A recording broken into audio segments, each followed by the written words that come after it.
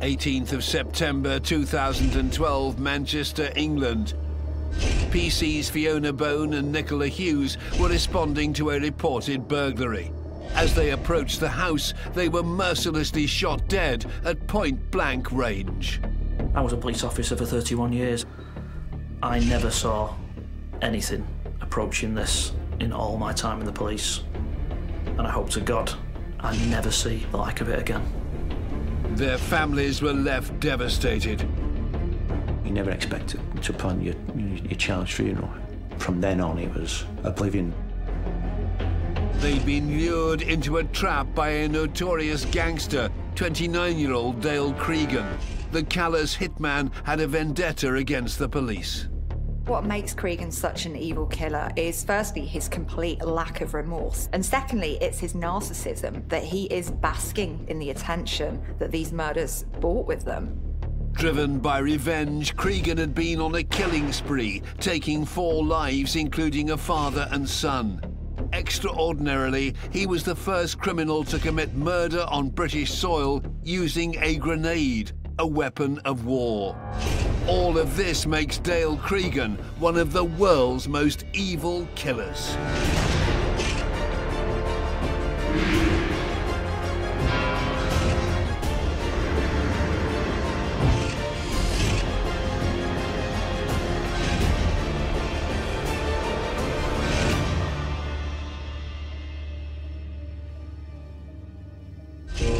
The 25th of September 2012, Manchester in the north of England. A week after Britain's first ever killing of 2 female officers in the line of duty, the nation mourned the loss of 2 young women, 32-year-old Fiona Bone and Nicola Hughes, who was just 23. Greater Manchester Police were coordinating one of the biggest manhunts in UK history, as well as dealing with the devastating impact of losing 2 of their own. People assume that police officers are immune to dealing with violence. We're not. We see some pretty horrific things as part of the job. But this was different. This had a feel of being something different. They were someone's mum, sister, daughter, and they had an absolute right to go home that night to their loved ones. And that animal took that away. Local gangster Dale Cregan had ambushed Fiona and Nicola during a routine call-out, then mercilessly fired 32 rounds at the unarmed officers. The impact on the nation was extraordinary. The killing of 2 innocent policewomen by a madman, a monster. As Manchester lined the streets for Fiona and Nicola's funerals, grief brought the community even closer to the police. It would change policing in the city forever. I think this is one of those cases that people remember because the kind of level of fear and anxiety that this created was unprecedented. But also it highlighted how dangerous this job can be and how police officers put their lives on the line every day to keep the rest of us safe. In the 4 months leading up to the murders, Dale Cregan had already established himself as a ruthless killer. He shot father and son David and Mark Short dead in 2 gangland attacks, then used a grenade to blow up David Short's body. I remember at the time there was a feeling of unease amongst the public. You don't expect grenades to be used on the streets of Greater Manchester. That was something which had never been encountered before and gave us an indication of how dangerous this individual was. For Cregan, it wasn't enough to kill his victims. He had to completely obliterate them. And this signature of the grenade that he claimed for himself does give this case something really sinister. This killer's story begins on the 6th of June 1983. Dale Cregan was born in Ashton-under-Lyme.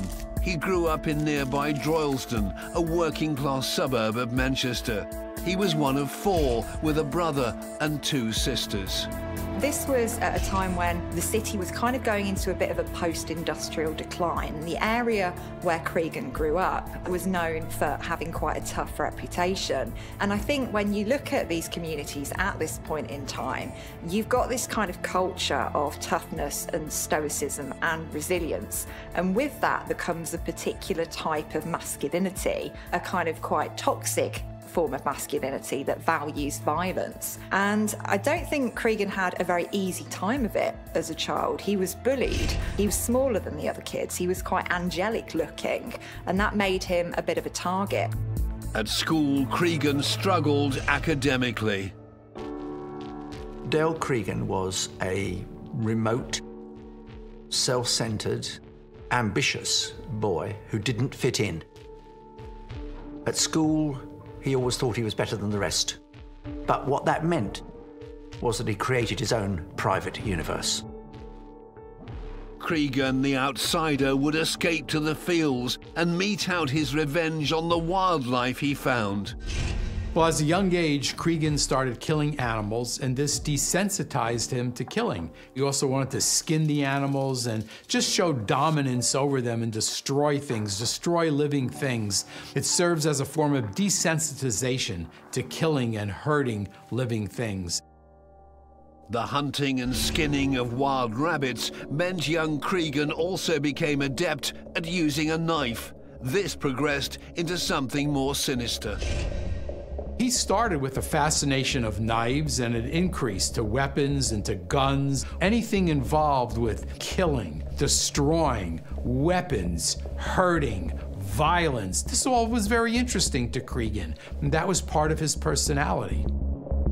Hurting people or animals gave Cregan a sense of reality. He knew full well that he could use violence to re-tip the scales. He thought that it made him more powerful. Through his hunting adventures, Cregan also escaped the troubles at home. When he was young, his father walked out on the family. Basically, Cregan decided that he would take on the adult role. He would man up and look after the family. And that altered the way he saw himself. At the same time he's been bullied and demeaned and suffering the effects of that, he has to kind of step up and be the man of the household. So he's quite conflicted, and I think this is something that underlies the violence he goes on to commit. At the age of 16, Cregan left full-time education. The outcast who was once bullied found a new sense of belonging and the respect he craved by joining local gangs. Cregan wanted to make his mark in Manchester, which was dominated by gang culture. Gangs were everything. If you were in one, you were a man, you were someone to be respected. If you weren't, you were nobody. Cregan embraced that completely. He wanted to be part of a gang, a man to be feared. It gave him a sense of belonging.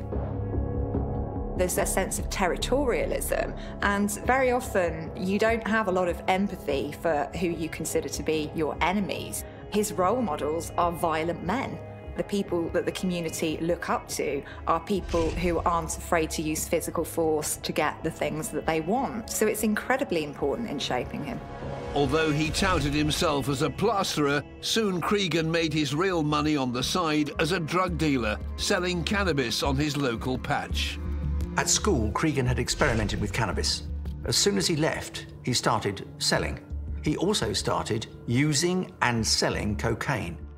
It was something that he felt gave him power and control over vulnerable people. He was someone to be respected and taken seriously. At the age of 19, Cregan set off on a working holiday to Tenerife in the Canary Islands. Here he had his first taste of organised crime, persuading elderly holidaymakers to invest their life savings into a timeshare racket. Cregan was eminently believable, charismatic. He could persuade people, perhaps who were a little gullible, to part with many thousands of pounds for a timeshare, which in fact didn't exist. But that was one of Cregan's great abilities, one of his talents. Cregan stealing money from older people doesn't surprise me at all. Older people are weak. They're a target. He could get over on older people. And so he'd rip them off. That means nothing to him. This is how he sees the world. He was antisocial to the core. This is the lifestyle he chose. Here we've got somebody who is not afraid to break the rules to get what they want, whether that's instrumental things like money, or whether that's expressive things like power and a feeling of worth, status, or recognition. Cregan returned to his drug dealing. He made a lot of money quickly, and this funded exotic trips to all corners of the globe. One, though, would cement his reputation as a hard-man criminal. Cregan allegedly lost his eye in Thailand, where he tried to rip off a local gangster, and that local gangster had tortured him and gouged out his eye. Now, for most people, this kind of thing would be incredibly traumatic and very destabilising, but Cregan took it as something that he could use to carve out a brand, to carve out an identity. He used his gouged out eye as a badge of honor to show just how tough and how ruthless he is. In the wake of the loss of his eye, he looked terrifying. Cregan was now what he wanted people in Manchester to think of him: swashbuckling, frightening, hard man. 28-year-old Cregan had built up a reputation as a violent, drug-dealing criminal, with 17 convictions, including affray and assault. He was deeply entrenched in organised crime. Cregan was very well known to the police. He was a violent serial offender. He was a prominent member of the organised crime groups. He was a vile individual and a blister on the side of Greater Manchester.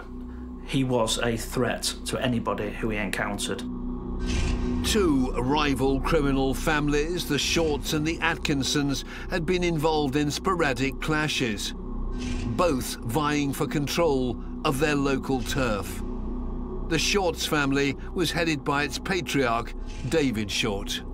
At the time, we were well aware that there was a really dangerous situation brewing, and some quite drastic measures had to be taken to try and intervene and arrest the offenders. And arrests were made at the time. But we work in a criminal justice system as checks and balances, and it's very, very difficult to take people off the streets.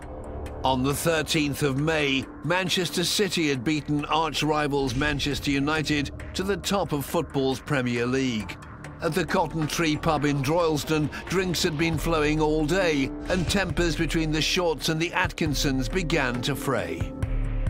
Football rivalry gone mad, but it gave Dale Cregan the opportunity to redress the balance amongst the Manchester gangs, and it started with a bottle thrown. These are two individuals who are associated with apparently rival families in this area, and because this isn't the kind of thing that is left to lie, it was never going to end with this. Dale Cregan was close to the Atkinson family, so he wanted to settle the score on their behalf. To do this, he had rival patriarch David Short clearly in his sights. Because of this apparently meaningless incident, everything was ratcheted up a notch or two, and revenge was necessary. Cregan decided that he would take it on behalf of the Atkinsons. 2 weeks later, on the 25th of May, Cregan and 3 accomplices drove to the scene of the first argument, the Cotton Tree pub in Droylsden. He was armed with a 9mm Glock pistol. I think for Cregan, this was something that was very significant. This was going to cement his reputation as this fearsome gangster who would stop at nothing to get what he wanted. 11:49 p.m. CCTV shows a car pulling up outside the Cotton Tree with its hazard lights flashing. Inside the pub, David Short and his 23-year-old son Mark were playing pool with family and friends. Armed and wearing a balaclava, Cregan ran into the pub. In less than half a minute, Cregan had fired 7 shots. With David Short nowhere to be seen, Cregan shot son Mark 3 times in the chest. 3 men with them were also wounded. CCTV shows Cregan's getaway. The whole incident lasted just 24 seconds. It's just utter devastation in this pub. And just to give some sense of how quickly this happened, David goes off to the toilet, leaves everybody having a good time, playing pool, having a drink. And when he returns, he finds that his son is fatally injured. Other people are injured as well. David Short sobbed as son Mark died in his arms. They wanted to kill Short's father. The father wasn't there, so you killed the son. Kill somebody in the family. It was a revenge killing.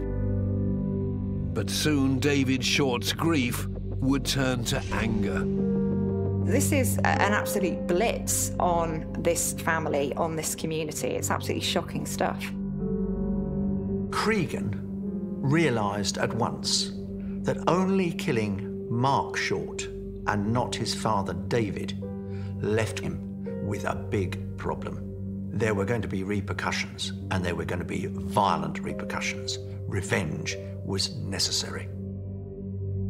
Despite David Short potentially having a clear idea of the identity of his son's murderer, in his gangland world, it wasn't as simple as relying on the police to bring Cregan to justice.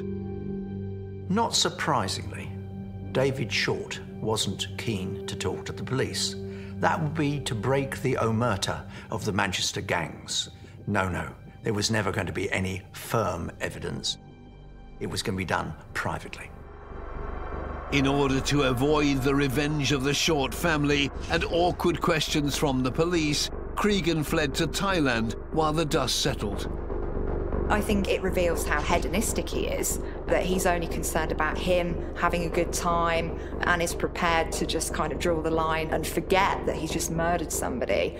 But also, I think he would have feared for his own life at this point and feared that retaliation. So he needed that distance to figure out what he was going to do next. When Cregan flew back into Manchester on the 12th of June, the police were waiting for him at the airport. He was arrested and taken in for questioning, but lack of evidence made their job extremely difficult. Greater Manchester Police had their suspicions about Dale Cregan, but what they didn't have was firm evidence to put before the Crown Prosecution Service. Greater Manchester Police did everything it possibly could to take him and his associates off the streets, but there are limitations. We can only do so much. I know from my experience at the time how many resources were put into this, but sadly, policing's an imperfect science. We can't always achieve everything with 100% success. On this occasion, it led to tragic consequences that he was able to evade arrest. Over the next 3 months, the police built the case against Cregan. Once they had more evidence, they attempted to re-arrest him at home on August the 7th, but he was nowhere to be seen. Cregan had disappeared further north to Bowness in the Lake District, after hearing his accomplices had been arrested. Whilst on the run, he made plans to finish the job he'd botched the first time around, the execution of David Short. It was now a race to kill or be killed. Cregan knew that he should have killed David Short and that he had to do so. Short, for his part, was already threatening Cregan and his family. It was only a matter of time. It was simply a question of who got there first. In order to plan his next move, Cregan familiarized himself with 46-year-old David Short's movements. The grieving father visited his son's grave at Droylsden Cemetery every day. This was the opportunity Cregan had been looking for. I don't think that bothered Cregan at all, that Short was at a gravesite mourning his son. That didn't bother him. His job was to kill him, and so kill him. That's it. Wait till he goes to the grave. He's going to be unarmed, by himself, out in the open. Kill him there. In Cregan's mind, that was a good idea. It was a good way to accomplish the goal. On the 10th of August, Cregan and another violent criminal acquaintance, Anthony Wilkinson, waited at the cemetery for David to arrive. On this occasion, however, David broke his routine. When their target didn't appear, Cregan and Wilkinson were driven by another accomplice in a rental van to David's house just over a mile away. Here they lay in wait for their moment. Before long, it came. On this particular day, David was going to have a family barbecue. He was carrying some chrome furniture through from the car into the house, and he was chatting with his neighbours. Everything appeared to be normal. And he leaves the front door open as he's taking things in from the car. Now, Cregan and his associates seize this opportunity. They very quickly exit the van and run into the house after David. Cregan and his sidekick Wilkinson shot David multiple times. As they cornered him in an alleyway, Cregan delivered 3 final bullets to the head at point-blank range. David Short was clearly dead, but Cregan did not want to stop there. He wanted to be infamous, the Manchester gangster everyone remembered. And so he took out a grenade, a weapon only used during war, and exploded it on David's body, literally destroying him. This was the first time a grenade had been used in a murder on mainland British soil. The scene would have been one of absolute devastation. This is a military weapon. This is not the sort of thing that you come across even in very serious crime. This is absolutely unprecedented, and the injuries that he suffered would certainly have been comparable with those that one would expect in a war zone. Cregan and his fellow gangsters then drove back to Droylsden, where he hurled a second grenade at the home of another family they had a grievance with. Then he used a third and final explosive to blow up their van before fleeing the scene. Luckily, there were no further casualties, but gangster Cregan had left his mark. There's a very powerful message being sent out here. I'm not just going to kill this person, I'm going to absolutely obliterate them. And the grenade becomes part of Cregan's signature. This is my calling card. Unfazed by the devastation they'd left in their wake, Cregan and his accomplice stopped to buy ice pops during their getaway. 29-year-old Cregan had succeeded in making himself one of Manchester's most feared gangsters. He was on the run after murdering Mark and David Short.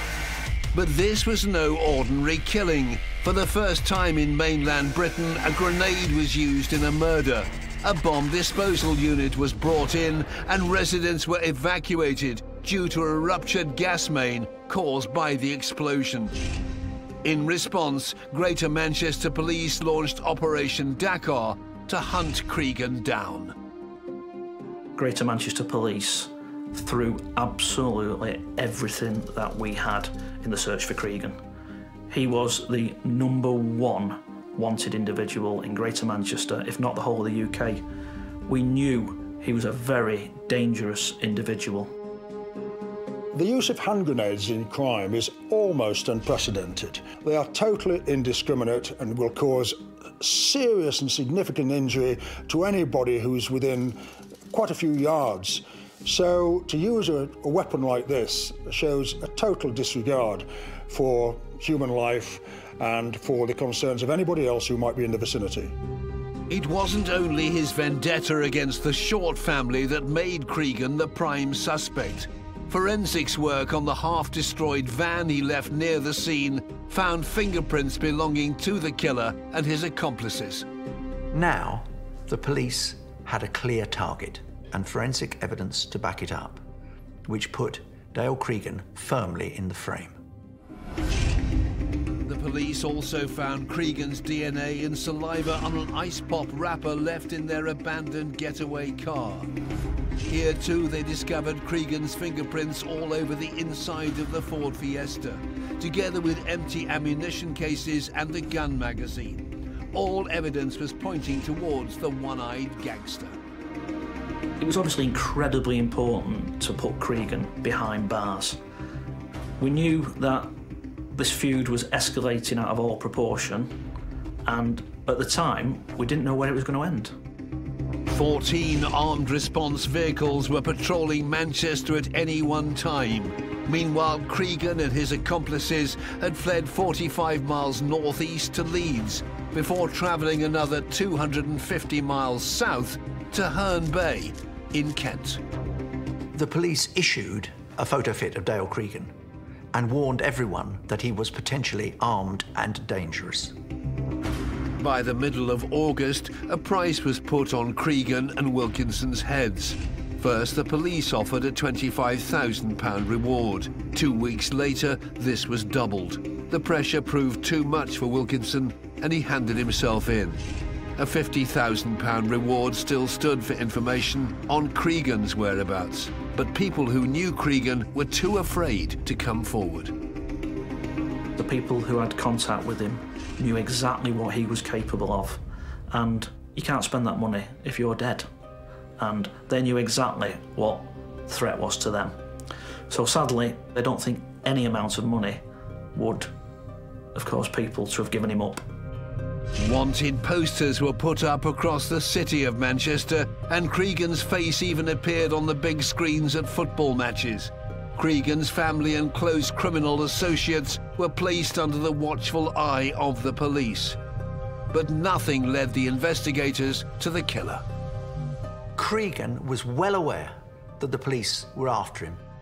He was intent on not giving up without a fight, and so he laid a plan. His plan was to go out in infamy. On the 17th of September, just 7 miles from his home, Britain's most wanted man forced his way into the house of a former acquaintance. He threatened him with a grenade placed on his mantelpiece if he didn't keep his silence. He goes to the house of a barber and essentially holds him hostage and gets him to trim his hair and trim his beard. This is a guy who wants his mugshot to look as good as it possibly can look. So this is real premeditation. This is real narcissism. Well, it's his image. Before he knew he was going to be arrested and be on TV and so on, he wanted himself to look good. That's Cregan. Everything is his image. As the barber's partner and young daughter cowered upstairs, Cregan binged on beer and cigarettes as he enjoyed what he planned to be his last night of freedom. The next day, on the 18th of September, Cregan loaded his Glock semi-automatic pistol with extra ammunition for his final act of terror. The Glock pistol that he used normally has a 17-round magazine. The fact that Cregan used a 32-round magazine just shows, if you like, that he really wanted to do as much harm, cause as much damage as he possibly could. And those 32 rounds could be fired without changing the magazine, of course. All he had to do was keep pulling the trigger. That morning, police officers Fiona Bone and Nicola Hughes were starting their early shift. 32-year-old Fiona was making plans for her forthcoming civil partnership. She had a daughter, aged 5, with her fiancé. I actually knew Fiona. I was the shift inspector at Tameside when she joined the shift as a brand new recruit from training school. She was bubbly, she was friendly, she did everything he asked of her with a smile on her face, she was keen to learn. She was just everything you would expect of a young police officer.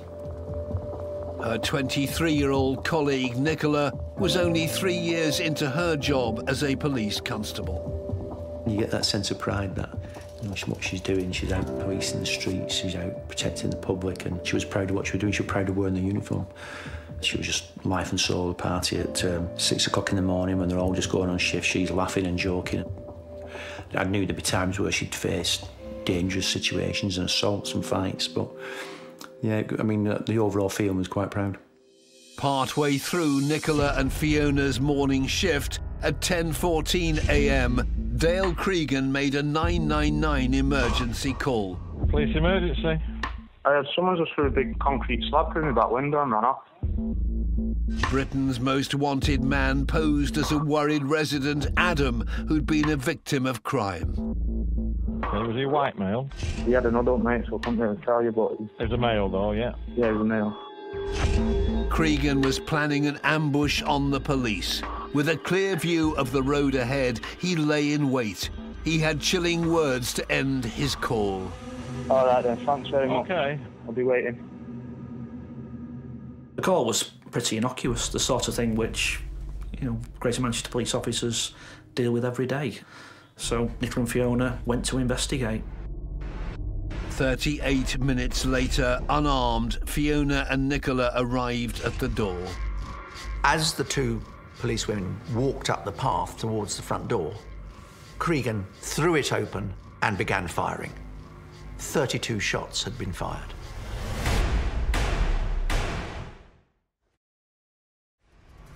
So the brutality of this attack was horrific. He was just utterly remorseless. He kept going. He kept deciding to pull that trigger. There was no hesitation whatsoever. Despite being hit between 5 and 8 times, Fiona tried to deploy her taser gun. Cregan's response was a final shot through the heart, killing her instantly. Her colleague Nicola couldn't move after a bullet had severed her spinal cord. Cregan then mercilessly shot her 3 times in the head at point-blank range. After he'd emptied his firearm, that was not it. It was not over. He takes out a grenade and throws it. So he's not just killing his victims, he's obliterating them. And I think that's what he wants to be known for. By killing 2 police officers, he's securing that attention that he so desperately wants. The whole attack lasted just 31 seconds. I think it's fair to say that the moments after the attack, the minutes after the attack, the police control room was absolute chaos. But very quickly a picture started to emerge, and Greater Manchester deployed armed officers into Tameside straight after the attack.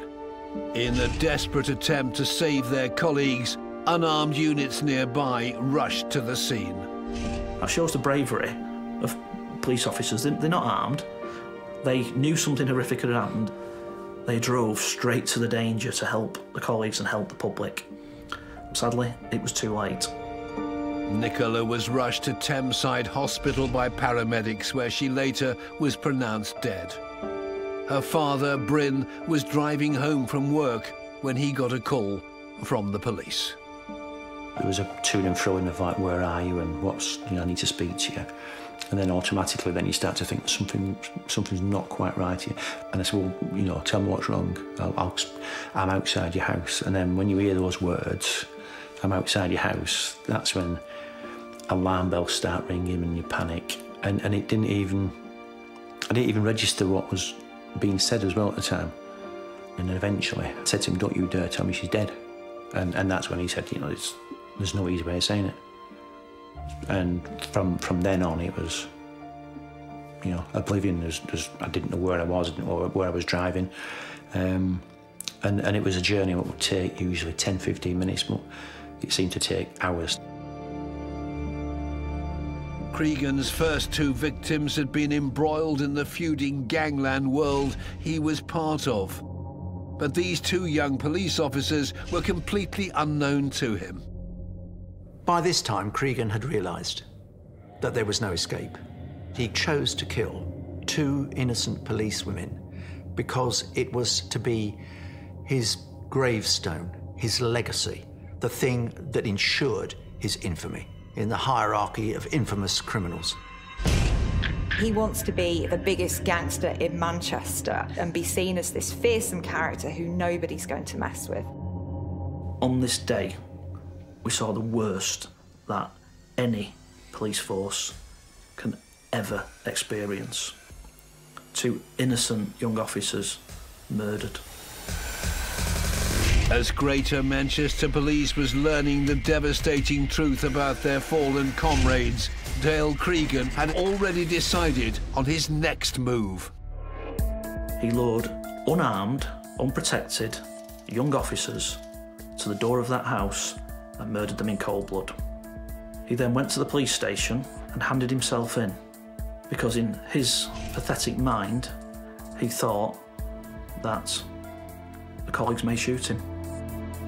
The reason he's doing this is firstly to stay in control, because for Cregan, being in control, being the director of his own gangster movie is very important to him. But there's also an element of fear here. He does not want to die, he does not want to be killed, and I think he's actually afraid of being killed in a police shootout. He thinks they're not going to show him very much mercy because he's just cold-bloodedly murdered 2 of their officers. So he's in self-preservation mode at this time. Seeing 2 of their own killed in the line of duty sent shockwaves throughout Greater Manchester Police. Walking into that police station, I'll never forget it. The faces People had a 1,000-yard stare. Nobody could believe that you come on work and this happens. Fiona was planning a wedding in a break time, and then she wasn't there. Imagine the impact that has on family, friends, colleagues who were sat at 7 o'clock in the morning making cups of tea and chatting about what they were going to do that day. It just beggars belief that they were put through that. And they came back to work and policed the streets of Greater Manchester. And what a fantastic tribute that is to their memory, that they kept going. They were professional, committed, just like Nicola and Fiona. Cregan, however, seemed to revel in his killings. In custody, he told the police it was revenge for hounding his family whilst on the run. He only seemed to have one regret. Cregan says, I'm sorry that they weren't men. He wants to be this kind of old-school style gangster who doesn't hurt women and children. Because killing two female is not as high status in Cregan's mind than to killing two male. That really doesn't fit in with the image that he wants to project to everybody else. If you took his image away from him, what do you have left with Cregan? Nothing. There's nothing there. There's this total nothingness, inadequacy in every respect. He feels so weak and inadequate, and that's why he has to demonstrate what a powerful force he is.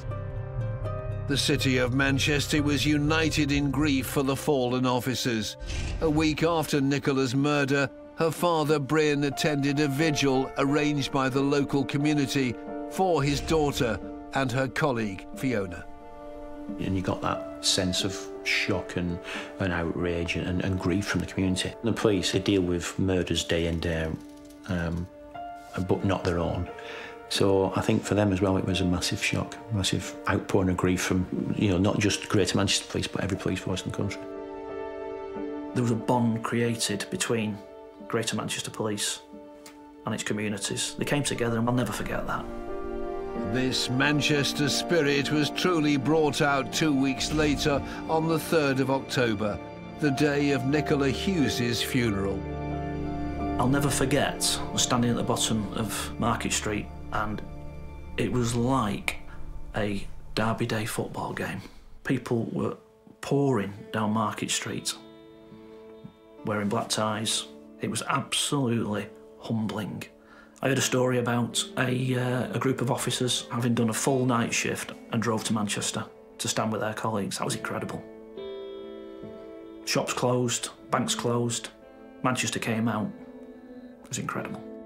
When Nicola's father, Bryn, arrived, he saw thousands of well-wishers lining the streets on the route to Manchester Cathedral. At the back of your mind, you think, I don't want to be here, I don't want to do this.